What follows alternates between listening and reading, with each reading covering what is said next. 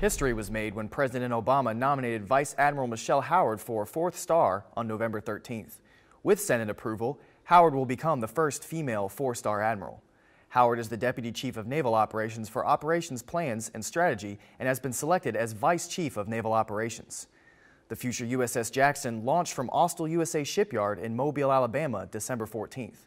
This launch was an important milestone for the Littoral Combat Ship program. Jackson is one of the first vessels to begin serial production, causing reduction in costs and construction time.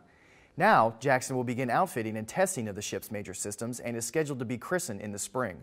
Read more about these stories at Navy.mil. From All Hands Update, thanks for watching.